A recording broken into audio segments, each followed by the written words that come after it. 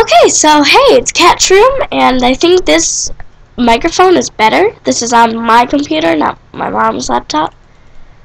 This is on my laptop, because her laptop has a very crappy microphone.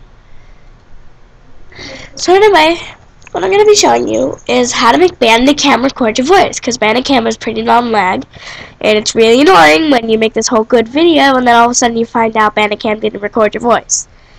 So what you got to do is, first, you gotta go, where to go? You go to video, and then you click on settings, and then, see this secondary sound device? Then, all you gotta do is choose your microphone. Now, you can also do maybe for number 1, but you always want to keep one wind sound. Ooh. But what I like to do is I like to keep this on my internal microphone and this on the Win 7 sound. So, oop. Is this right? Yes, it is. Okay, so that's how you actually change it. Now, let me press OK. Wait, what's logo? Logo.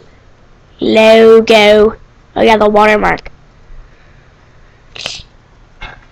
Okay, so the way you get rid of that annoying watermark is you register, and that costs money. So I'm just gonna deal with the watermark. It's really annoying.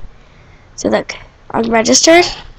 It means 10-minute videos but with watermark. To remove the watermark, purchase Bandicam. So then maybe. Sorry, I have the cold.